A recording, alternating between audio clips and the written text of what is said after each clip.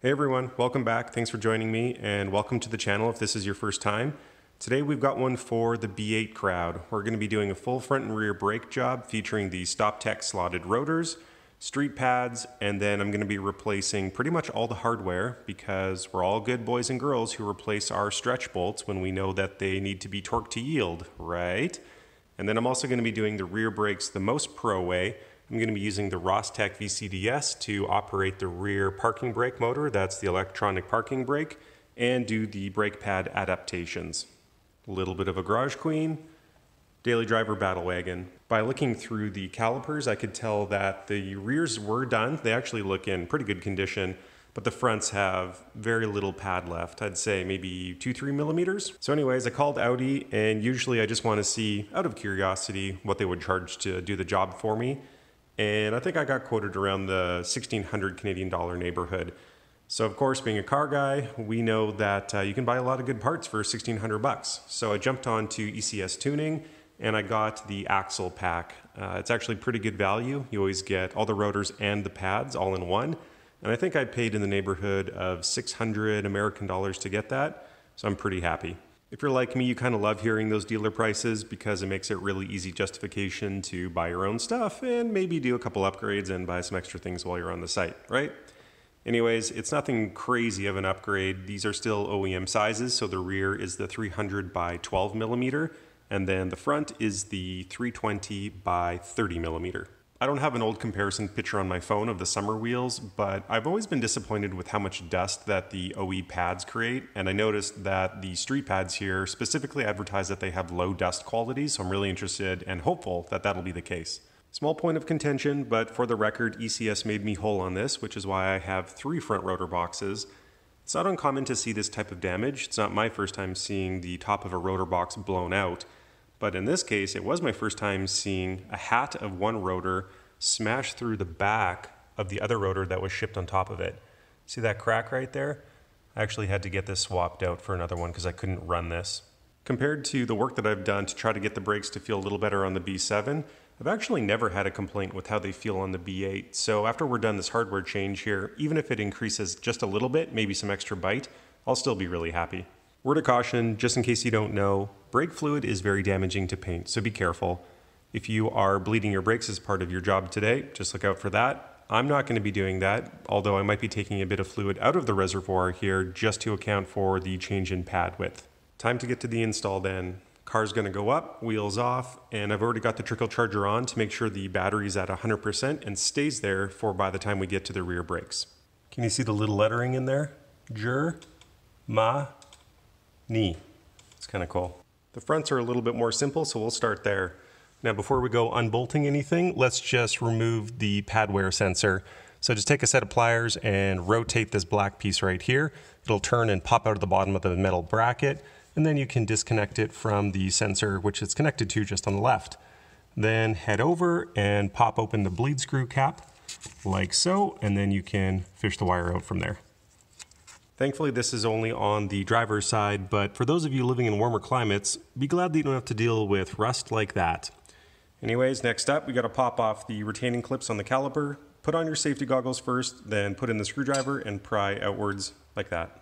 There's only 2 small bolts that hold the caliper to the carrier, but before we remove those, do you have something ready to hang the caliper with onto the top of the suspension? When you're ready, you can take out the 2 13mm bolts. There's just one on the bottom of the caliper here, and then another one where the brake line comes in, right there. Meanwhile, I'm doing the left and right sides in tandem, but check this out. This is the first practical use of the new wall lighting in the garage. All right. I hope you ate your Wheaties this morning because this is the tough part. What we need to do is remove the 2 big bolts that hold the carrier onto the back of the spindle so we can get at the rotor coming up. These are the 2 big 21mm bolts right there and right there. And I've had them soaking in penetrating oil for about the last day here since I started because they're held in currently with about 145 foot-pounds of torque. So I've got the wheel at full lock here in order to give me a little bit of access around the side of the car. Get your good tools, your best socket and breaker bar, and get in here and give it a good pull. Liquid wrench for the win. That was super easy. Last, we just have to remove the 1 T30 set screw that holds the rotor onto the hub. Chances are pretty good now that your rotor is stuck to the hub, and since you're probably replacing your rotor, you don't need to worry about damaging it, so go grab your favorite hammer to give it a wallop to break it loose. I'm just using my plastic dead blow. Welcome to the top of my head for this last bit of disassembly. You can see from the missing dust shield that I took it off. It was really grimy and I wanted to do my best to clean up the spindle and the hub face, which I've done, and to try to make things look a little bit better once the brake package goes on. The last bit that we're going to do together here is I have new dust boots, these guys right here, as part of the pad package, but you need to remove the caliper guide pins to do that. So I've already done the other side, and I just wanted to show you, there's like no grease left in here at all. Just goes to show that this stuff does evaporate and wears out eventually, so you do need to do this once in a while. And you can tell just by pushing on the pins, you know, it's pretty stiff. It shouldn't be quite this hard. So I'll do the easy one with you because the brake line isn't in the way. So all you really need to do is pull down, and then you can reveal one edge of the pin just by pushing up the boot. Kind of gives you something better to grip. And then you can take a pick and slide it in the top, and obviously you don't need to worry about damaging anything. Pull it above, and then pull it right out the bottom, just like that. For the boot, just compress it a little bit, and you can slide it through the ear of the caliper.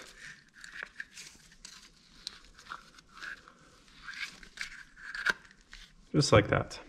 There's one final task before the install, and we need to compress the front caliper pistons back into the caliper so that it'll accept our new pads. Now, I do have a set of retraction tools from Schwabin, but they're useless in this case because the design of the caliper doesn't allow for the tool to be passed through it. So we have to do it the janky but tried and true way, which is take your old pad, because you don't care if it gets damaged, put it back into the piston, and then compress it. You can either take a C-clamp and squeeze, or take a pry bar and pass it through there. And your goal is to just apply even pressure, that's why the pad's there, into the piston and send it back into the caliper. But you need somewhere for that pressure to go. So take off the cap of your brake fluid reservoir and do something to make sure it doesn't overflow. Either extract some of it with a syringe or an extraction tool, put some paper towel there. You'll be the boss of how much fluid comes out of here and how fast. Just make sure it's accounted for. When the piston is fully retracted, this is what it should look like. Real quick, look at the gluey stuff that's on the inner side of the caliper for the outer pad. Hold that thought for a second. And here's the corresponding brake pad. The metal shim that's usually on the outside of all brake pads, it was actually stuck where I showed you on the outside of that caliper, and that was the case on both sides of the car. I don't know if this is factory glue and this is all intentional, or perhaps since the pad was getting so thin, maybe there was a lot of heat coming through the remaining bit of the pad and heating up the outer surface, and this was just an adverse reaction to whatever was the coating on the shim, but wow, never seen that before. Finally, reinstallation time. So if you took off the dust shield, that goes back on at 7 foot-pounds. A nice coating of anti-seize on the hub so that there's less rotor whacking the next brake job. Clean both sides of the new rotors really well with some brake cleaner. Set screw back in. I just do it sort of firm to the touch. Ooh, shiny.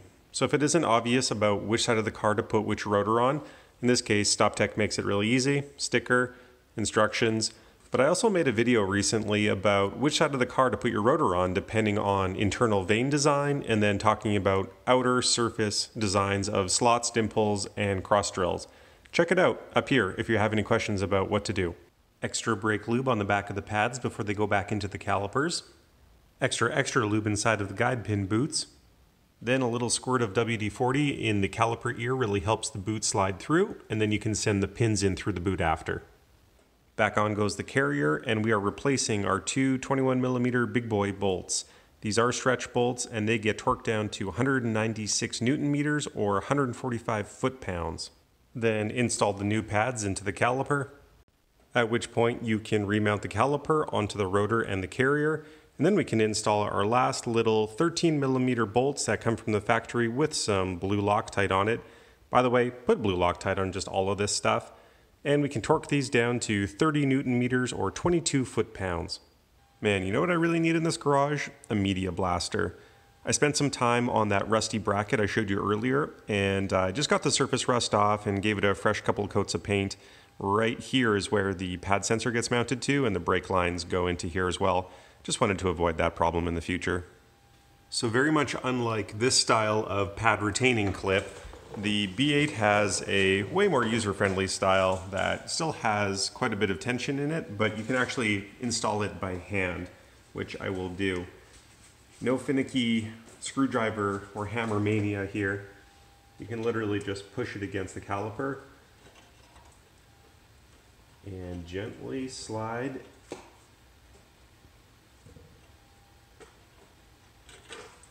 it into place. And onto the rears. Now before we take anything apart, we need to address the parking brake. The EPB, as it's referred, electronic parking brake, there's a motor on both sides of the car that sits in this black plastic housing attached to the back of the caliper. We need to disengage the motor in there so that we can operate on the new brake pads. Now, I have the Ross-Tech VCDS system, but I'm fully aware that there are other non-software related ways to do this job, and I will address those quote-unquote alternatives later in the video. But because I have the software to do this, I'm going to do it that way. It's technically the most correct and the way it should be done at a shop or at the dealer. This is the CAN USB connector I'm using from Ross-Tech. We'll be using VCDS version 20.12. And just keep in mind that this is an 09 Avant 2-liter engine with the 8K code. Ross-Tech is very clear that there are some prerequisites before you do this job. So, number one, are the parking brakes fully assembled still? Yes, we have not touched anything. Second one, is the car properly hooked up to a battery charger? Yes, it is. It's humming away. Car key is in with auxiliary power on. All systems that might be drawing power, like the lights or the radio, are off. And the hex can is plugged into the computer, ready to go. The first step is just to double check to make sure that the parking brake is still working in the first place. So cycle it on and back off.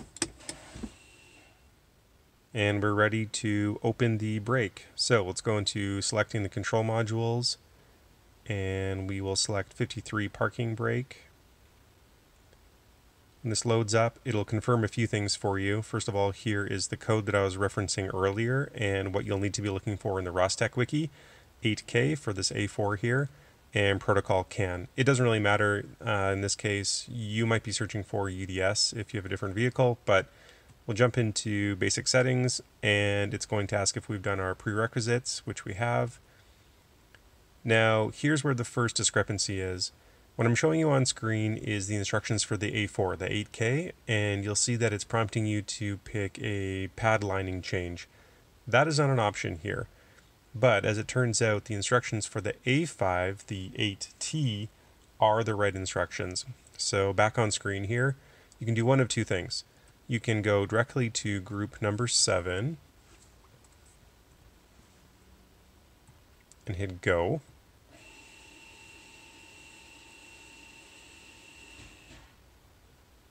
So that, as you heard, just opened up the rear parking brakes. Or you could have pre-selected that from one of these drop-downs right here. If I would have clicked open rear parking brake, the exact same process would have just happened. Now, just to be safe, I'm not going to touch anything for 30 seconds, and then when that time is done, I'll close out the module here, shut down the program, and we can start working. You also notice that the parking brake is flashing now, which is totally fine, also mentioned on the Ross-Tech site, just an indication that something's up with the parking brake and you shouldn't go for a drive right now. The reason I was so confident using those A5 instructions on the A4 here is because I got help.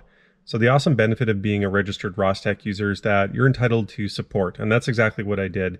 When I was in VCDS and I started to notice discrepancies between what I saw there versus what I was reading on the Ross-Tech wiki page, I reached out and just asked what's up.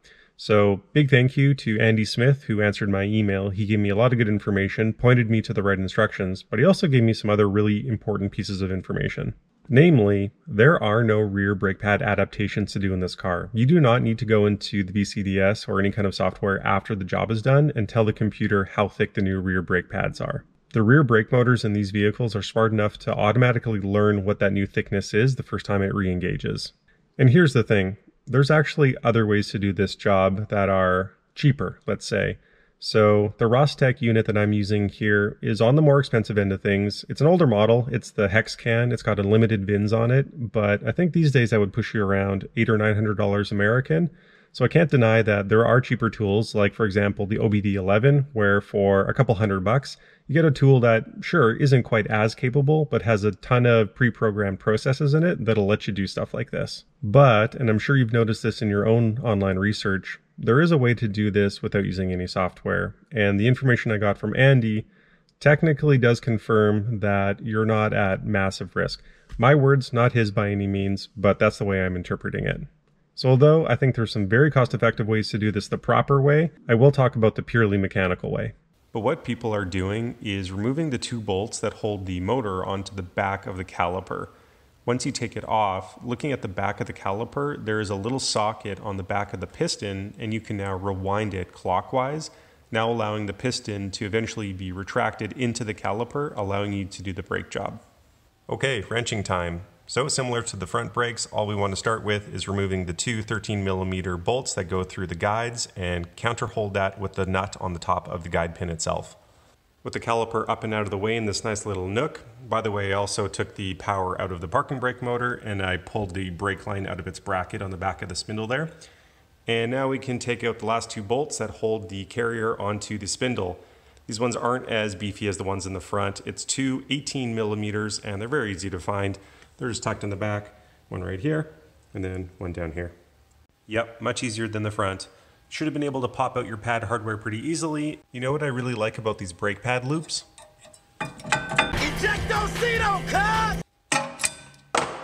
You should also be using fresh pad brackets. Hopefully you got those with the pads that you bought. Now, just one more T30 set screw to take off the rotor. There's not a ton of room back here. You know what it feels like to hit the back of the brake disc with a hammer?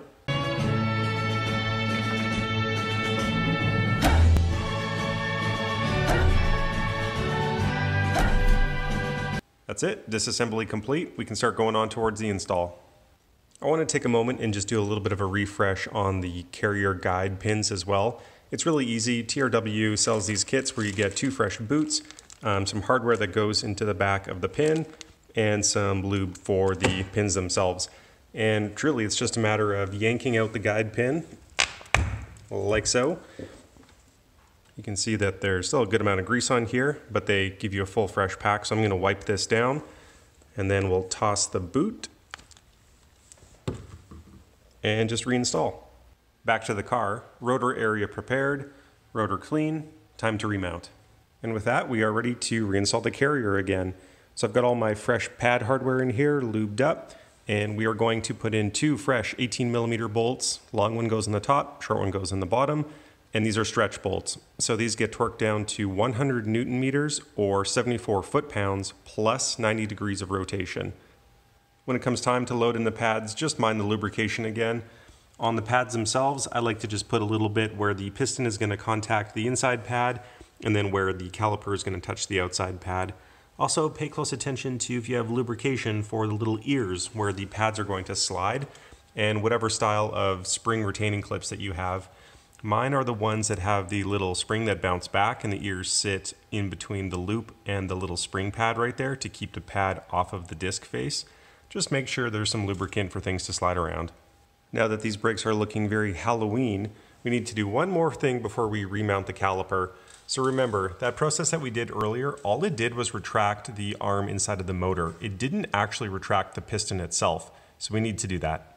Any old trick will work to push that piston back in. You could have done it at the beginning of the rear brake job too. You could have just pried it against the old pads and disc, but since I actually can use my Schwab tool set now, I'm going to do it now. So I've already picked the attachment that I need, and I made that decision based on what design was on the piston face. So 1, 2, 3 indentations in sort of a Y pattern. There actually isn't one for that, but what I can do is use this single indentation. And all you do, just in case you've never seen one of these before, is put it on top like so. There we go. Now that I've got the tool set up, you can see why I couldn't use this on the front. There wasn't a space in the caliper for all of this to go through. So really all you're doing is using the caliper itself to provide resistance to turn against. So we have the end of the tool fed into the plate that we just put there. there's a plate that backs out onto the backside of the caliper, and then really you just turn this and you slowly compress and rotate the piston back into the caliper. The rotation part of that is key. There's a lot of pistons in a lot of manufacturers that are only rotate and compress. They don't just compress, so you need a tool to do both at the same time. You would have been able to remount your caliper now, and we're on the home stretch. All we need to do is reinstall some fresh 13mm bolts in the back of the caliper guides, and these go in at 35 Newton meters or 26 foot-pounds. Mechanically speaking, the job is done. The rears are fully reassembled, and we've got our battery charger hooked up. So let's get back in the car and finish up the software end of things. So very similar process to before. We'll pick our same control module, number 53. Back into the settings. Now at this point I could do it the group way. I could go to group 6 this time, which would automatically close the brakes, but just to be wild, let's do it from the predefined settings. So let's go close rear.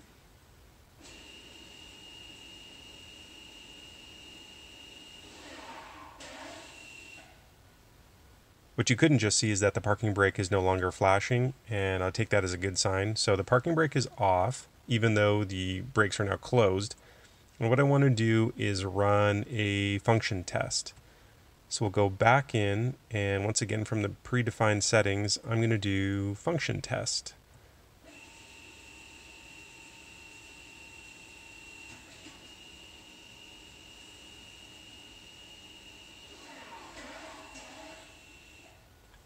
So what you just heard there, that prolonged noise, was actually 3 cycles. That's what's supposed to happen in the function test.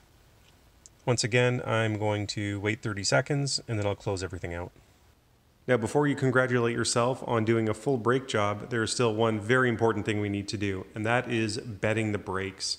So I think this process is a little subjective, but this is what Centric, aka StopTech, says to do for the bedding procedure. I am absolutely by no means an expert in pad compounds or chemically what's happening during this process. I'm just regurgitating what the instructions are. So what they want you to do are 10 braking cycles. And really all that is get up to speed. It's either 80 kilometers an hour or maybe about 50 or 60 miles an hour. And then hit the brakes nice and firm, maybe 80 or 90% of the total stopping power. And bring yourself down to about 10 miles per hour or about 15, 20 kilometers an hour. And then let off. Cruise around for a little bit, try not to stay on the brakes at all, and then do it again, and again, and again, and again, and again. Back from the cannonball run, everything's feeling good. I think it was probably around the 5th or 6th time that I nailed on the brakes that my stomach started to heave. They're definitely working. They got nice and warm. I could smell them in the cabin, and then they started to fade towards the 9th and 10th time. But being that it's minus 7 degrees Celsius right now, it wasn't too hard to have a cool down run and get back here in the garage without riding the brakes very much. As always, thank you so much for watching. I really do appreciate it. If there was anything in this video that you thought was a little bit off or you want to debate me on some of the steps, absolutely feel free to throw a comment into the comment section. Happy to have a conversation with you. And if you found this video at all insightful to help you get your own job done, please do consider subscribing. Thanks so much. See you next time.